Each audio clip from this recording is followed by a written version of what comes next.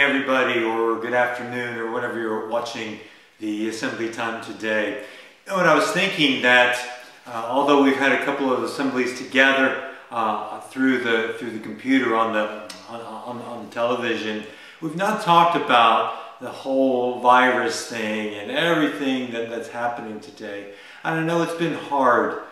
Since last March, things have been very different, and you've had a hard time and things have been difficult. And I was thinking about a few things that would make it really tough, really difficult. For example, there's the one thing that happened straight away is that you couldn't really get out and play with your friends like you did for all the months and all of the years before that. And you think, why all of a sudden now can't I get out and play with my friends? And I know now you're back in school, and hopefully that's better now. But certainly it was really, really hard, wasn't it, during those first months when we couldn't do that.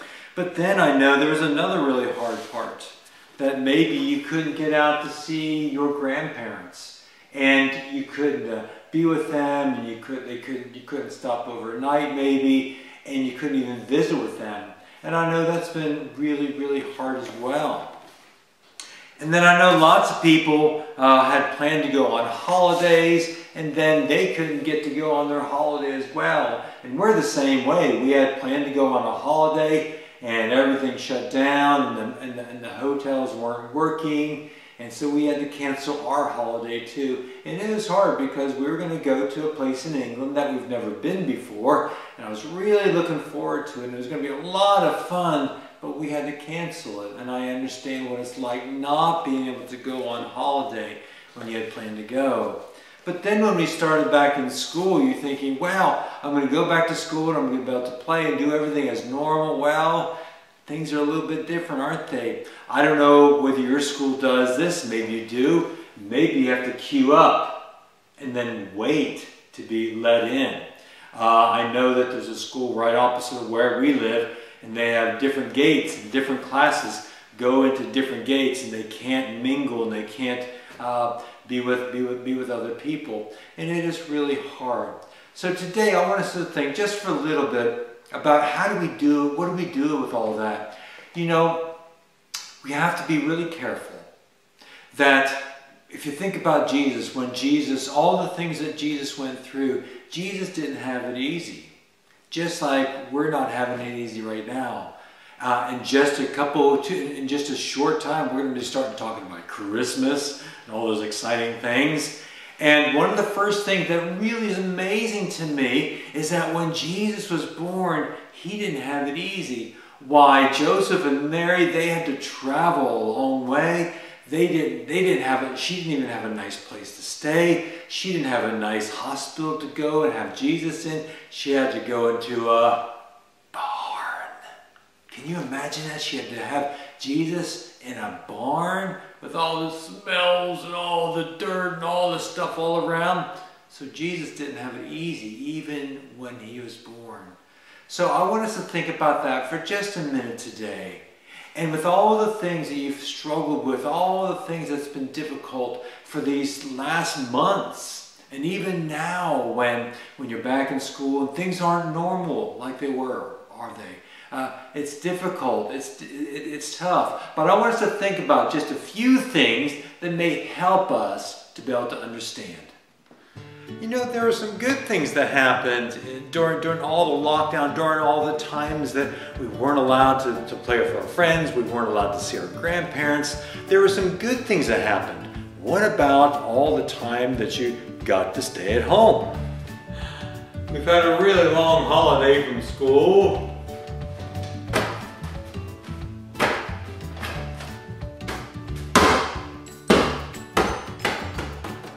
Yeah.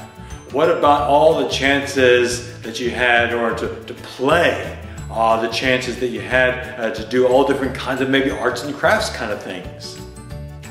I had a chance to stay at home and play with stuff and do stuff. And things like this. Ready? 1, 2, 3.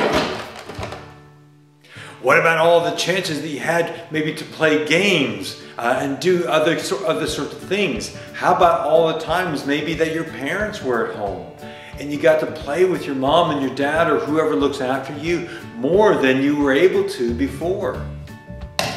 Yeah.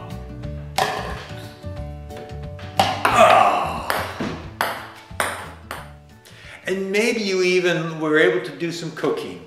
Maybe you learned to do some to help your mom or your dad or your sister or your brother. Maybe to make some things, to bake some things. Maybe you helped to learn to make tea some. All those different kind of things, because sometimes it takes a difficult time in order for us to be able to learn to do other things.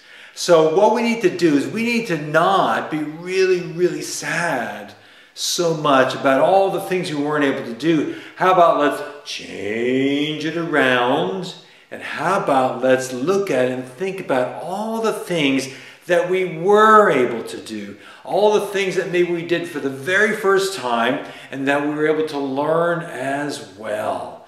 Because, you know, like we said, Jesus had a hard time. But with all the difficult times that Jesus had, all growing up as he did, and all those things, that a lot of people learned a lot of things because Jesus came into the world. And through the difficult times, through the hard times, even though it's hard, there's lots of good things that can come out. So let's really think about that, especially as we come into our harvest time that's going to be happening very, very soon. So we're going to pray and ask God to help us have a change of mind. Help us to be positive about all what's happening, knowing that God's going to take care of us. Here we go. God, thank you for today and our different kind of assembly time. I want to pray for all the children. And I know it's been very, very hard over these months. They've not been able to see their grandparents as much as they normally would, or see their friends as much as they normally would. And thank you, that's much better now. But we pray that whatever would happen, especially as winter comes, help us, God, to know that there's lots of things that we can do, lots of things that we can learn, even though we may not be able to do all the things that we want to do. Help us to have a great day at school, to do our very best. And in Jesus' name we pray. Amen. Well done, everyone. We'll see you next time.